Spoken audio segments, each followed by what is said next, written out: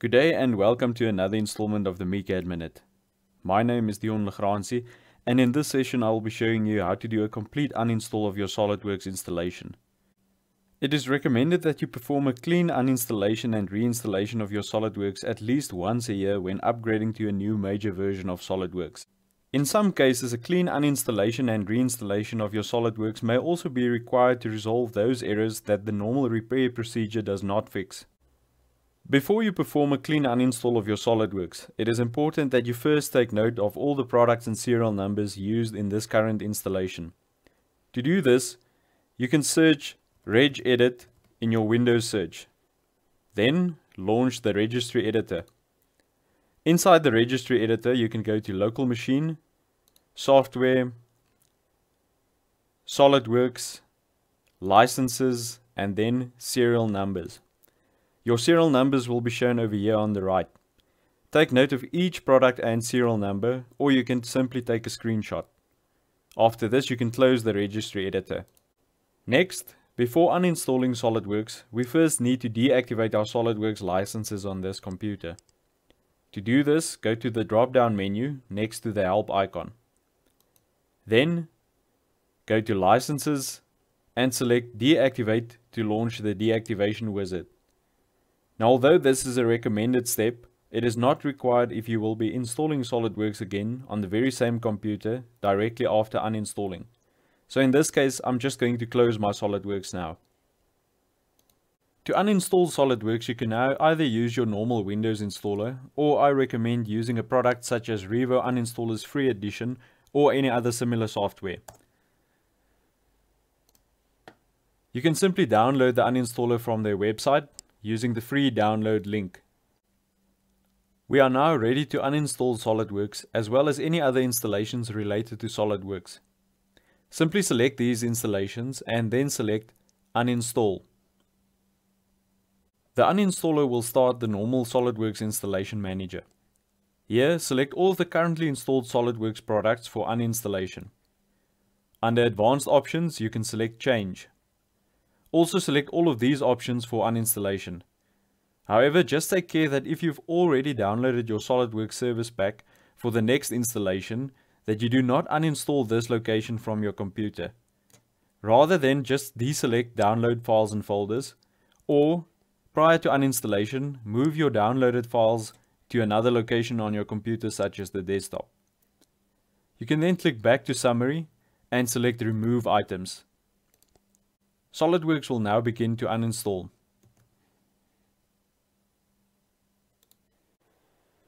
After uninstalling SolidWorks, you can use your uninstaller's built-in functions to search for any leftover folders, files, and registry entries, and then simply delete these.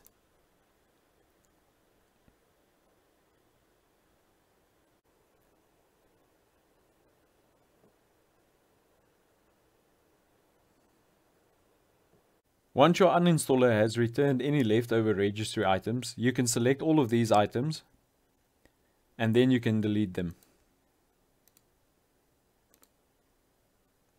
You can also select any leftover files and folders and delete these as well.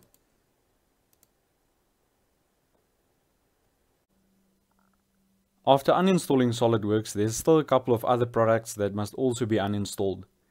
This includes Solid Network License Manager, SolidWorks PDM Client, eDrawings, and any other SolidWorks products that can still be found on this computer. There's also a couple of other installations that you might uninstall. This includes Bonjour, all Microsoft Visual C++ installations, and all Microsoft Visual Studio Tools for Applications installations. Use care when uninstalling these products, as they may affect the working of other programs on your computer. However, I found that in most cases it should be safe to uninstall these products, as they will be reinstalled with SolidWorks as prerequisite installations. Once all SolidWorks related applications have been uninstalled from the computer, it is recommended that we delete at least 2 SolidWorks related folders from the computer manually. This includes the SolidWorks data folder, as well as the SolidWorks corp folder located inside program files.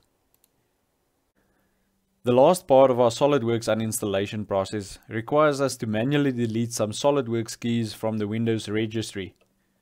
To do this, we once again search for regedit in the Windows search bar. Launch the registry editor. After uninstalling SolidWorks, you will still find tons of traces of SolidWorks throughout your Windows registry.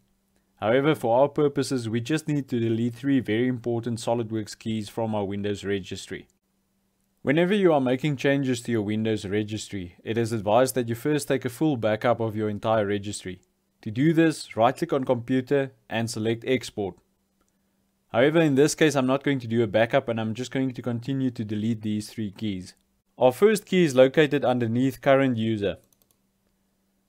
Under Current User, you can go to Software, and then you will find SolidWorks. And I'm also going to delete the SolidWorks back office. For our next key, we are going to go to Local Machine, Software, and here you will likely find another instance of SolidWorks. However, in this case, I do not have a SolidWorks key, so we can now then continue to WOW6432 node. In here, you will likely also find a SolidWorks key if it hasn't been removed yet. If the key is still there, you can simply select the key and press delete. The uninstallation has now been completed. It is advised that you now restart your computer. After restarting your computer, you can do a clean installation of SolidWorks using the downloaded installation media from the SolidWorks website.